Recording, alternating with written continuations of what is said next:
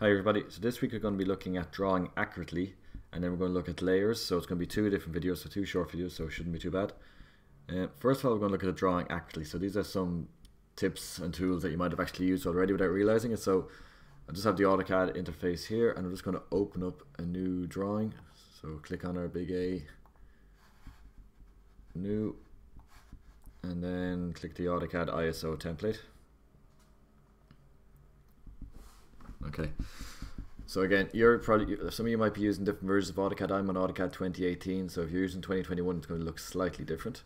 Hopefully I'll get my new laptop soon and I'll have AutoCAD 2021, but there's not much real difference, functional difference between them, so don't worry about it. First thing we're going to do is that when you've been drawing shapes last couple of weeks, you might have noticed that we've actually been able to use the object snap. So this is basically when you've been drawing lines, or you've been drawing lines onto other lines or onto other shapes.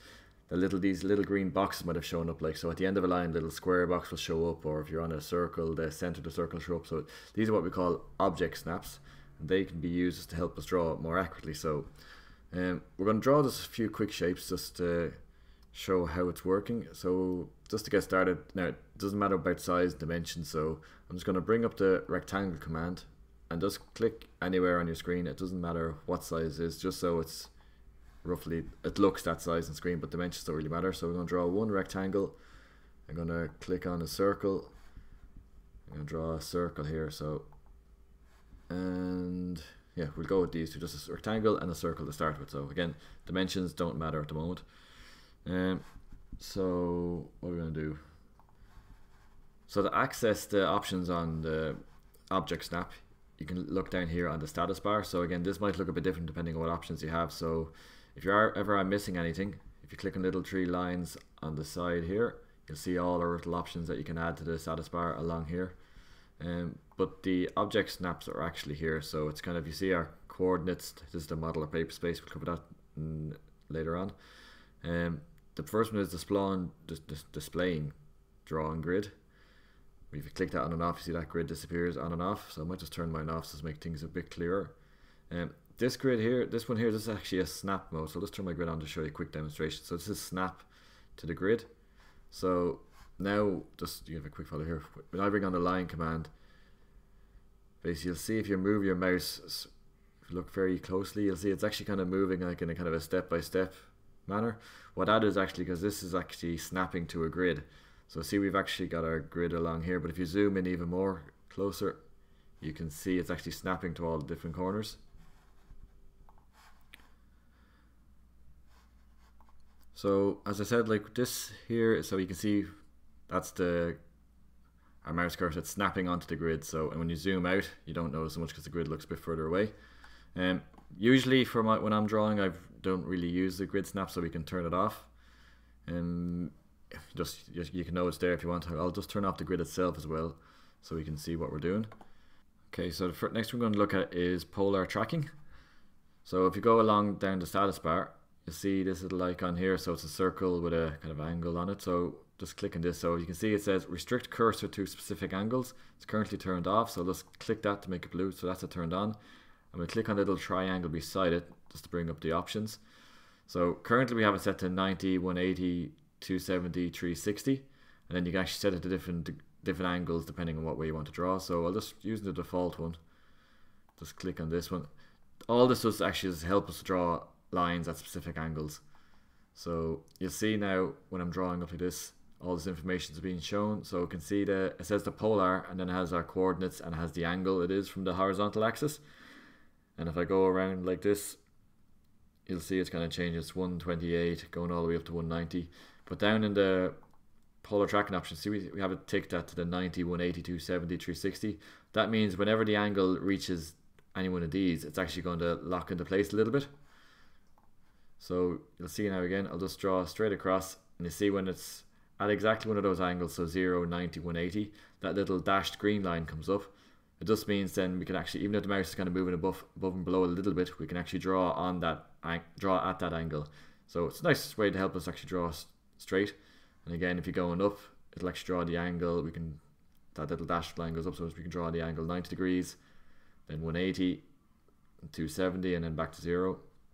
and if you wanted to change them to the 45 degree, 90, 135, same thing again. So we have our 0, you rotate it, you'll see actually our angle showing up there, and then at 45 degree now, then our dashed green line shows up. So these are all these little things you can use. You may need to use them, you may not use them. So again, it depends what you're drawing and what you're doing, but it's good to know it's there. I'm just gonna leave that on there. Let's press escape. Now one of the things actually you might have noticed when we have brought up the line command, so you'll see if this didn't show up in the previous one, and this information, so see actually on my cursor has specify first point, and that has our coordinates system there. And this is because it's actually showing our dynamic input. I think on the first week or two we actually turned dynamic input off because it was messing up our, when you were drawing a line with coordinates. So, but mine's actually turned on. So when you're turned off, you just have your mouse cursed like this, and there's nothing here. Our polar tracking is actually still there. But if we turn on our dynamic input, it does actually shows a bit more information in real time. So the information, the commands actually usually come up on the command line down the bottom, but with dynamic input on, you can actually see the command line, the prompt is actually showing up at the mouse cursor. So again, it's just a useful thing. So it might help you speed up. Instead of looking down to the command line, be able to see exactly what it is. So if I click on this one, it'll tell us basically what, same as on the command line, it says specify next point, but you can see with the dynamic input, it'll tell you the next thing to do on the beside the mouse cursor. So again, it might be easier. I usually keep them, I'll actually interchange. I kind of keep sometimes keep it on, sometimes keep it off. Depends what you want to do yourself. So maybe for this current exercise we're going to do for the rest of the semester, we can leave them on. So leave on polar tracking and dynamic input. They might just be useful to you. The next thing we're going to look at is the object snap. So again, I'll just bring up the line. So you may have noticed when you were drawing things over the last couple of weeks that when you bring your mouse over to the end of a line, a little square shows up. You might have even got, like, if you're in the middle of a line, a midpoint comes up. So these little green things, these little green symbols, these are actually called our object snaps. It means we can actually draw a line onto these different points. The way we can actually control them is if beside the polar tracking cursor, sorry, which one are you on? Here we are. So beside, we have our display grid, our snap mode here, and then a little drop down menu beside it. So that'll bring up our snap settings, and you'll get a little window looking like this. So we have all these different options along here. I'm not going to go to everything now at the moment. So this is the snapping grid. So that was actually talking about the grid we were talking about at the start, so we can ignore that for the moment. Polar tracking is just there. So this is our object snap. So these are all the different things when we're actually going to draw, we can actually snap onto them. So it does make things nice. You can actually draw more accurately with these. So if you go on to the end of a line, if you didn't have this object snap on, you'd find it very hard to set a line with two lines exactly. Or if you wanted to go right onto the midpoint of a line, using the object snap will just make it a lot easier. So you would think that if you had all these selected would make things a lot easier, but you would be wrong, because if you have all these turned on, then things start to get very messy on your shape. So you don't want everything on. So I usually keep the end point, midpoint, center, intersection, extension is always good, perpendicular, and nearest. They're the ones I usually use. You may have to turn some of them on and off depending on what you're doing. So if you're working with lots of circles, you may need to use the node command or the node snap. But I'll show you exactly what they are. So I won't go through them all, but again, you've probably seen this in action before. So if we start a line up here at the end point of this rectangle, we want to draw it to the center point. You can see our polar tracking is going there, but we're just going to draw it to the center point of the rectangle, and see that green triangle shows up because that's the center midpoint. That's the midpoint of the line in the rectangle. So we just click that there. And then say if you want to draw a line to the center of the circle, so if you just hover the mouse over the circle and then go back to where roughly the center is, you'll see the center of the circle is highlighted then by the circular little green circle, and you can lock on there. Another one you can see if you want to go onto the edge of a circle or the edge of a line that isn't a midpoint or an end point, there's that option with the object snap called nearest. It's kind of like this little green egg timer you can see along here. So it'll actually snap onto the nearest point of where your mouse is. So that'll actually, it's just handy again, because sometimes it might, if you don't have the nearest one on and you're actually snapping onto a point that's near the midpoint, it'll actually, instead of snapping here, it might automatically go to the nearest object snap that you have turned on. So the nearest one is always a useful one to have. I'll just press escape out of that one. And again, one other thing, I'll just show you again, if you go back into snap settings. Here we go. So there is an option, this should be on by default, it's object snap tracking.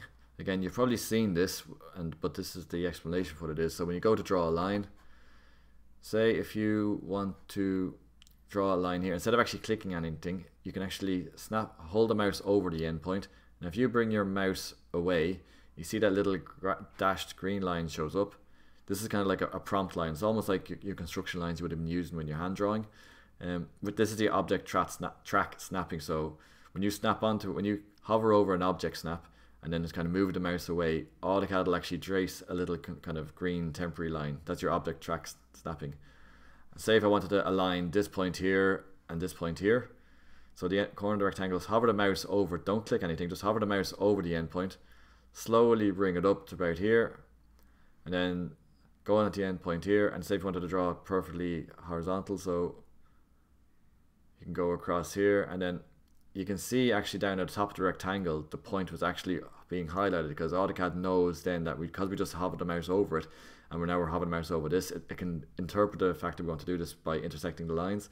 So we move the lines across, and it automatically will give us our target point where these two lines intersect. So then I can just click a line here. Now I'm actually drawing a line that is actually direct intersection point from going out from here and going out from here. So, and say if I want to do the same thing over here, so go down this length here, instead of drawing, you could actually send this line to the exact dimension you need, or if you just hover over the end of the rectangle, use your object tracking, and you'll just see it snaps onto it there like that. So you just click it here, hit escape, and now we have a line. So again, it's a very, very, very useful thing you're going to use, especially in engineering. Lots of stuff we're going to be doing is going to be squares and lines and rectangles. So if you have to line things up, using the object track snapping is also very good. So make sure you have at least endpoint, midpoint, center, intersection, extension, perpendicular, nearest, and then the object snap tracking turned on, and you should have plenty just to have nice accurate drawings.